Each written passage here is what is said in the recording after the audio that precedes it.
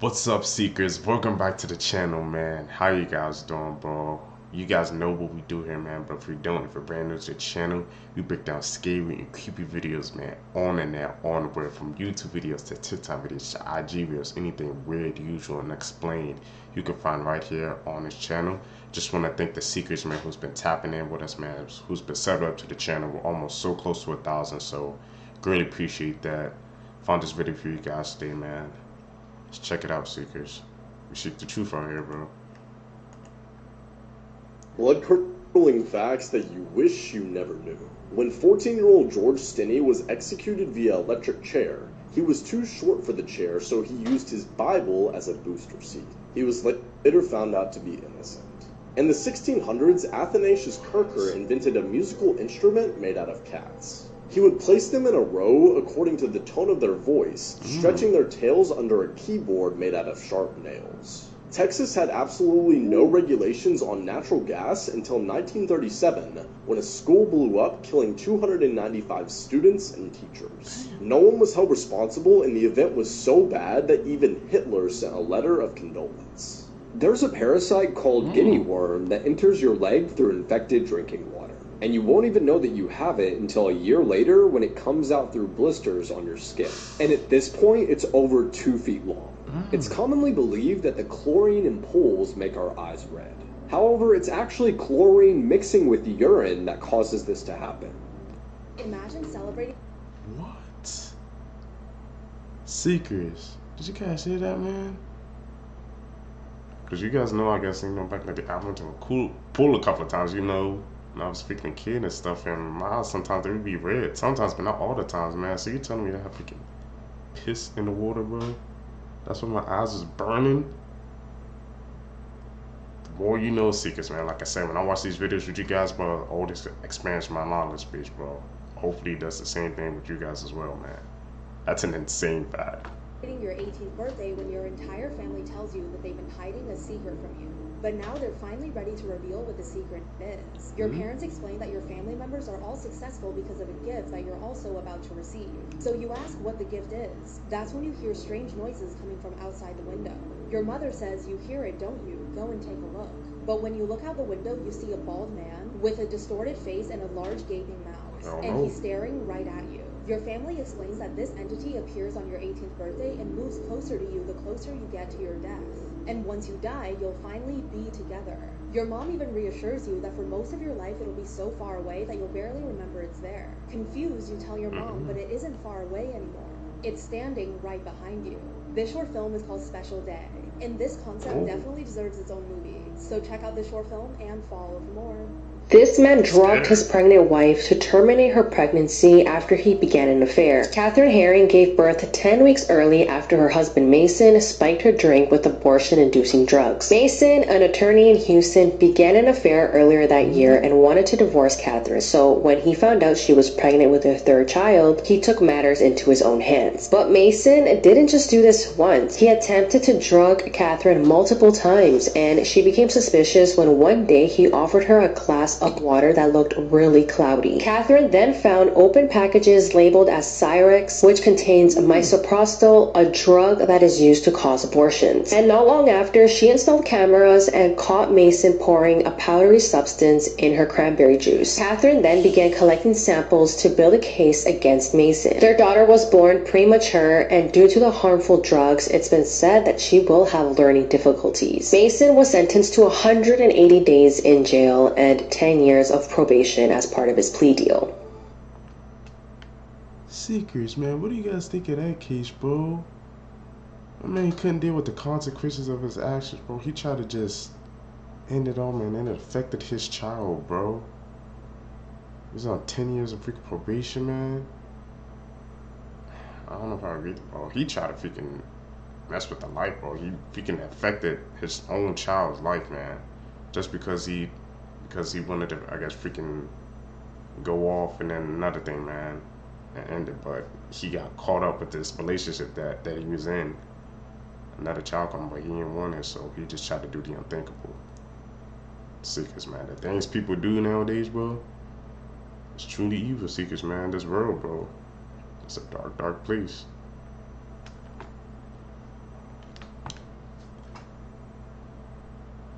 Edit.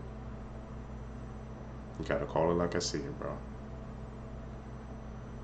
That's an edit. Most Scary Urban Legends, Part 4. This is Kuchisaki Onna. This is a woman who died and came back as an evil spirit. Oh. This is her story. She used to be the most beautiful woman in her town, and every single man wanted her. But she picked a very skilled samurai. Later, he had to go to war, and she became very lonely. She then fell in love with another man, because she was tired of waiting for her husband to come home. Her husband then came home. He was so enraged he killed the man she was with and slit her mouth with his sword so she could never be beautiful again. She then bled out and died. Now her spirit has come back for revenge. She wears a mask to cover her scars. She wanders across the street looking for victims. She then says to them, "Am I beautiful?" If you say yes, she then takes off her mask and says, "Am I beautiful?" again. If the person gets scared or screams or says no, she will get a very big pair of scissors and cut your face just like hers. But if you say yes both times, with no fear, she will leave you alone. There's your story. You guys believe This that man secret? is one of the worst pedophiles in the history of Texas. I'm going to warn you right now, this story is extremely graphic and disturbing, so viewer discretion is advised. So the Galleria Mall in Houston is one of the largest malls in America. It's actually only about 15 minutes from where my apartment is, and it's a very, very nice mall. But at a kiosk inside of the mall worked one of the worst monsters I've ever read about. This man, Arthur Fernandez. So on December 6, 2023, an Australian anti-child exploitation agency flagged a video that appeared from America. This video appeared to depict two toddlers being SA'd by a group of at least 7 men in a bathroom. These videos initially appeared on an invitation-only dark web forum for pedophiles. And one of the young boys who was victimized in the video was being abused on a changing table. Authorities were eventually able to track down the Galleria Mall in Houston as being the place where these sickening videos were recorded. Keep in mind there were 4 different videos depicting the abuse of these toddlers by this group of 7 men. And eventually, because of 2 silver bracelets that Arthur was wearing on his wrists, he was identified. As it turned out, Arthur wears these bracelets all the time, and the relatives of the 2 young victims identified Arthur through these bracelets. Apparently, Arthur worked with the mother of one of these children and worked next door to the mother of the other child. And sometimes when these 2 mothers were called into work on their days off, they would trust Arthur to keep care of their kids. The evidence in this case is overwhelming and disgusting. I'm going to read this to you. This is from the Daily Mail. One of the men even told the victim, the young child in the video, to shut the F up as he struggled. And in another video, an abuser called the boy, "You effing slut," and told him to cry like a little bitch. So far, none of the other men in this case have been charged with anything or even identified, and I think that they need to find these guys as soon as physically possible and bring them to justice, because this is horrific and disgusting that these men are still out there walking amongst us. And now I'm going to look at the Galleria here in Houston in a completely different light. And I hope that Arthur suffers for the rest of his hopefully short life. This woman claims Man, I'm trying to tell you, secrets, bro. You gotta be freaking careful who that's watching them freaking kids, man, because you never know what freaking evil thoughts, man, going through this freaking head, bro. Like I said, now it does make me look at the freaking that Galleria Mall, bro, freaking differently, bro. What's going on? They said 4 separate videos, man. Other people could be freaking connected to that as well, secrets, bro. Always gotta be aware, man. Always. she was being arrested for being too pretty. She's now been convicted of murder. Hend Bastami is a 29-year-old woman from Las Vegas. In 2022, she was arrested at Harry Reid International Airport after leaving a restaurant without paying. When she was arrested, she told people that she was being harassed by police because they'd never seen anybody as pretty as her. She was apparently intoxicated at the time. She told them she was going to spit on them, and she accused them of trying to R her. A few months later, she was arrested for a far more hideous crime. Dispatchers received a 911 call from her on the 26th of October 2022. It was around 2:30 a.m. She stated, "I think I killed my mummy," and she was referring to her 61-year-old mother. Her mum was Afaf Bassama. She admitted on the call to breaking a glass table over her mum's head. She stated on the phone to the dispatcher, "I broke the table on her head and I cut her neck off." Officers found the killer in California covered in blood. Her mum's body was at her home in Vegas. Ken stated that the pair had had an argument over cigarettes and it had escalated. She was charged with second-degree murder with a deadly weapon, but she pleaded guilty but mentally ill. She was eventually sentenced to 15 years in prison. This is Jamie. Seekers, did you guys hear that, man? Over some cigarettes, bro. Like I said, man, when we view these cases together, it just freaking shocks me, man. It's just like the smallest things, bro. It can turn into something freaking a deadly conflict, bro. Like over some cigarettes, you did it to your own mother, bro. It's never that serious, Seekers, bro. Never, man. What are going through people's head when they be doing things like that?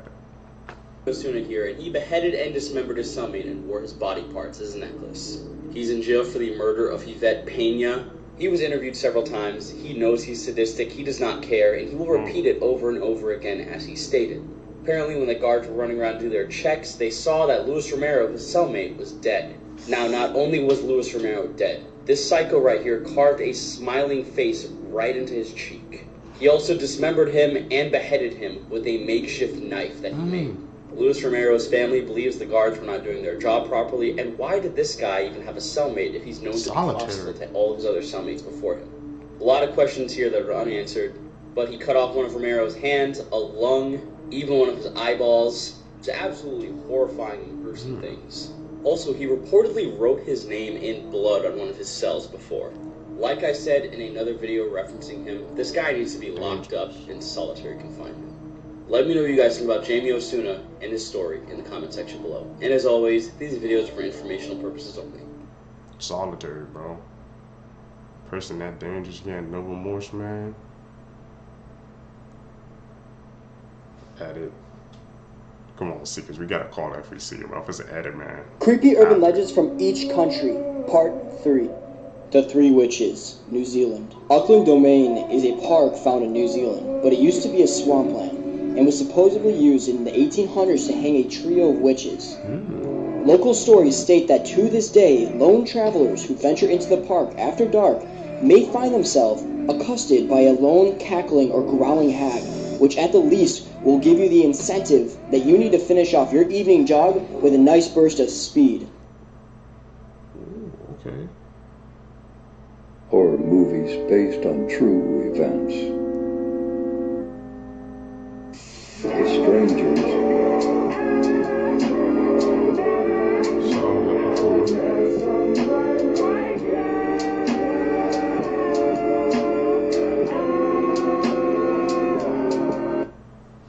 The bodies of Seekers, man. Like I said before, bro, these forms of media and stuff we be seeing, these shows, movies and stuff, like these horror movies and stuff, man, they really be based off true stories, bro.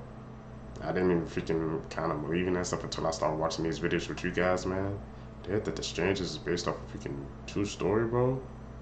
It makes you wonder what type of other freaking movies and shows are out there, man, that are based on true stories, but we just don't know. We just think it's a form of entertainment. But it's really something else, man. Sinister, bro. A message that we just haven't been paying attention to. Of a rookie deputy and a woman he had arrested have been recovered from the Tennessee River after they went missing after the arrest. On the night of the incident, Meigs County Deputy R.J. Leonard responded to a call on a highway bridge in Tennessee. He was then dispatched to the scene where he encountered an incident and subsequently arrested a woman. This marked Leonard's first arrest since joining the sheriff's office 2 months prior. Shortly after the arrest, Leonard communicated via dispatch, although the message was initially difficult to comprehend. Authorities believe he was indicating something about water. Simultaneously, he sent a brief text to his wife, mentioning the word arrest. Leonard and the woman he arrested went missing, prompting a search effort that lasted nearly 24 hours. Eventually, the Hamilton County Sheriff's Office confirmed the discovery of Leonard's body. Additionally, authorities retrieved Leonard's patrol car and the body of the arrested woman from the Tennessee River. The identity of the woman has not been publicly disclosed. The circumstances surrounding their deaths, including how they ended up in the river, remain under investigation. What do you guys think about that, man? How the hell did they end up in the river? That was his first arrest as well? Edit. Something strange is happening in Iceland, but you might be able to help. After a billionaire named Andy Ronson invited 9 individuals to one of his exclusive retreats, one of the guests was mysteriously found dead. Now here's what's interesting. One of the guests, Darby Hart, witnessed the death firsthand and believes that it was intentional. However, the other guests don't believe her, which leads the girl down a rabbit hole of evidence, clues, and difficult conversations in order for her to prove that this death was by no means an accident, but a murder. And Darby must use her skills to make her case before this killer takes another life. And if you want to join her for the journey, this series is now streaming on Hulu. Thanks to FX for sponsoring this video. What would you do if you were offered $9 million but you had to unalive your best friend? In 2019, 22-year-old Denali Bremer from Anchorage, Alaska had met a guy online named Tyler. Tyler was supposedly a millionaire from Kansas, and he fell madly in love with Denali after meeting her online. Tyler had promised Denali $9 million if she SA'd and unalived someone. If she were to videotape the crimes and send him photos of what happened, then the money would be hers. The two quickly formed a close bond, and within months, they began their plans. The thing was, Tyler was lying about who he was. His name was actually Darren Schomiller, and he wasn't a millionaire.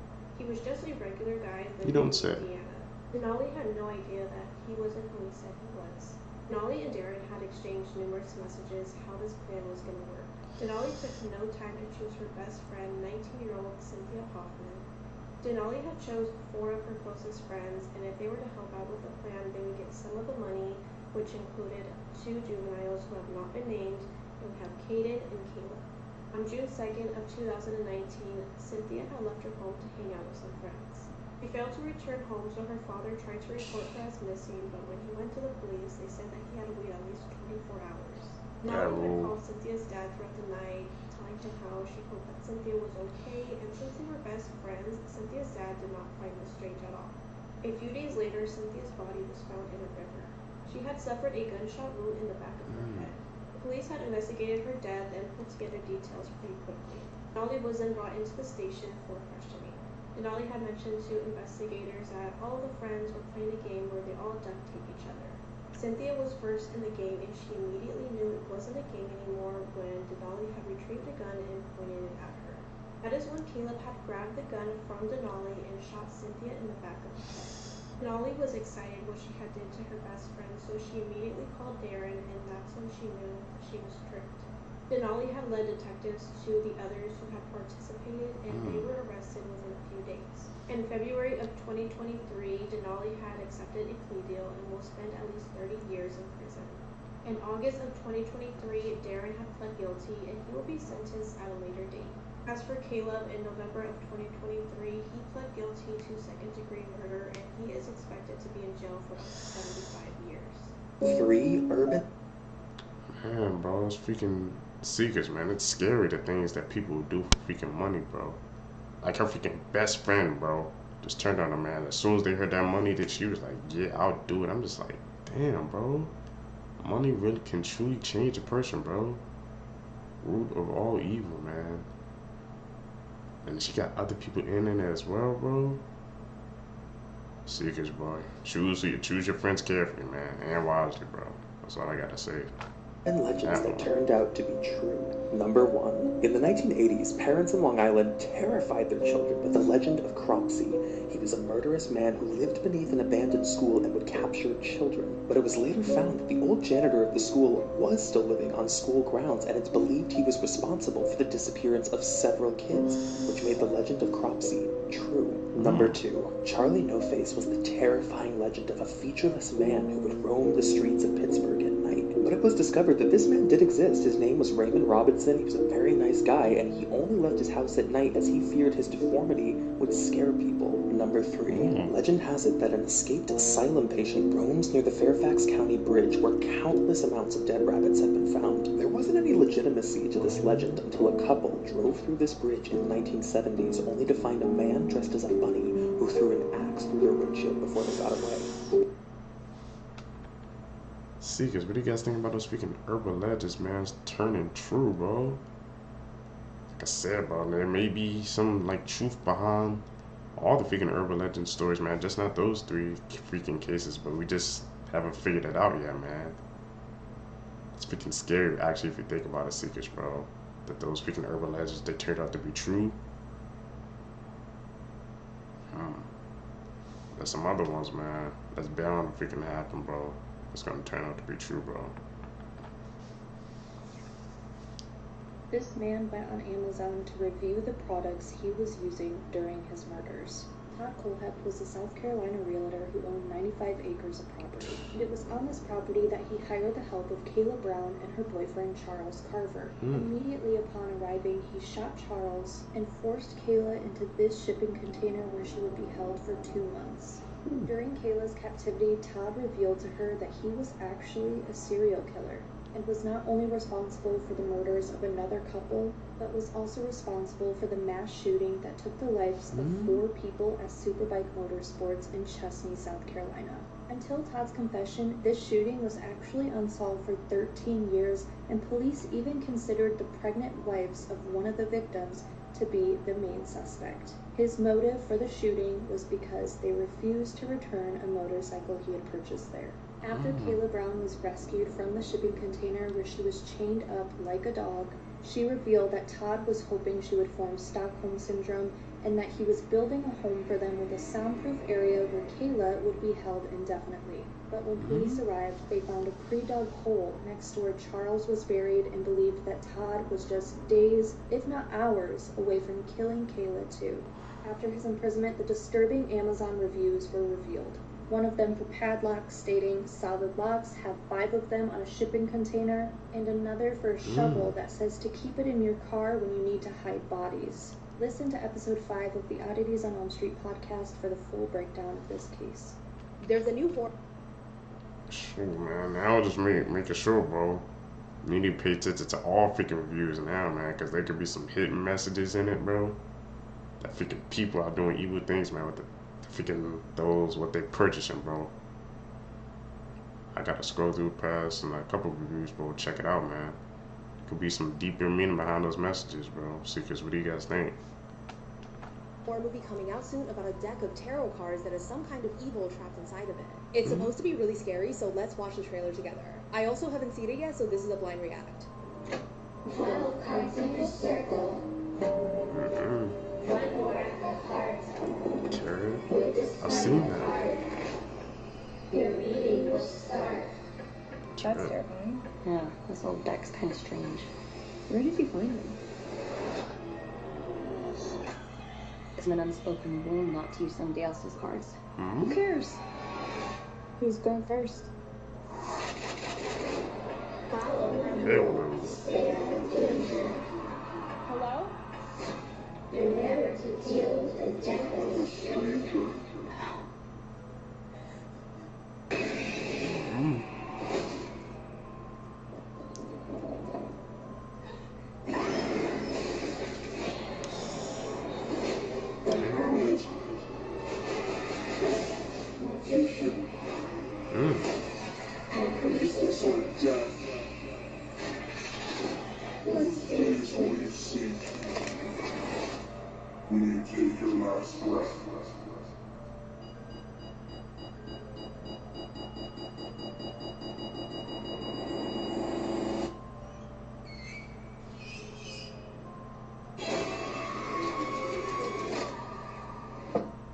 next? I don't know.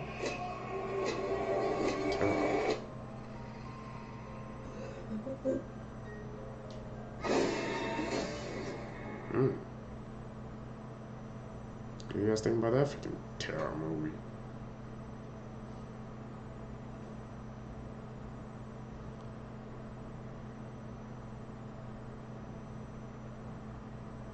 Eddie, come on, bro. Are you tired of the police always figuring out where you buried your dead bodies? If so, congratulations, you once again made it to criminal TikTok, and today I'm going to be giving you some tips and tricks on how to better bury your dead body so it's never found. Of course, all these methods work better when there's more people involved, so make sure to tag some friends who do this with you. Alright, tip and trick number 1, never put the dead body in the suitcase. Whenever people see a suitcase that's abandoned, their first instinct is always to open it. Also, the suitcase decreases the decomposition rate, so this is exactly what you do not want. Tip and trick number 2 is low-key a lot higher risk, but if you buried a dead body, you want to bury it at least 9 feet deep. Once you have buried the dead body, you could do some reverse psychology by sticking a tombstone on top of it. You see, if everyone expects there to be a dead body there, even if they find the dead body, they're probably not going to ask too many questions. Tip number 3, if you're burying the body in a semi-populated area, simply have someone standing around you with a camera, because then people will think you're like filming a movie or a documentary and probably will just forget the whole event. Tip number 4, if you're not able to bury it 9 feet deep, chances are over time wind will blow away the soil or erosion will cause the body to become exposed. You can prevent against this by planting a layer of grass on top of the soil. This way, the soil can't get blown or washed away. Thanks for watching. Don't forget to follow for more tips and tricks. She was sold. That's actually freaking crazy, bro. He's giving away tips and tricks on how to freaking hide bodies, bro. I don't think that's good, Seekers, man. Like, what the hell?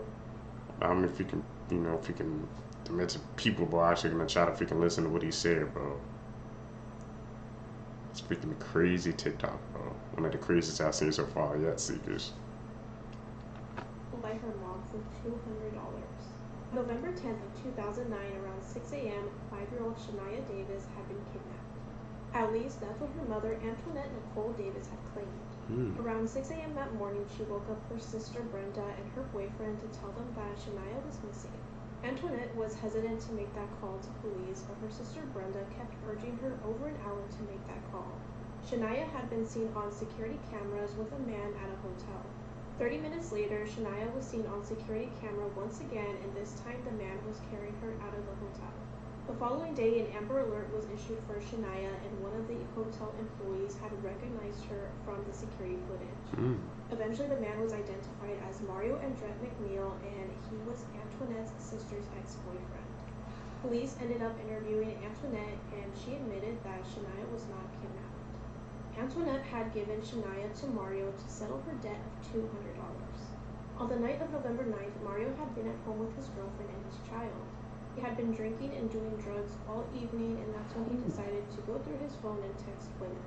Eventually, this led him to text his ex-girlfriend, Brenda. Brenda didn't respond to him, but someone else who lived in the trailer park did. It was Antoinette who had been texting him, but he had no idea about this. He made his way to the trailer park, but the woman who had been texting him had fell asleep. He tried to text Brenda again, but this didn't matter because he knew how to get in. When Antoinette talked to investigators, she stated that she had owed Mario $200. Since Antoinette did not have the money, she offered Shania to him.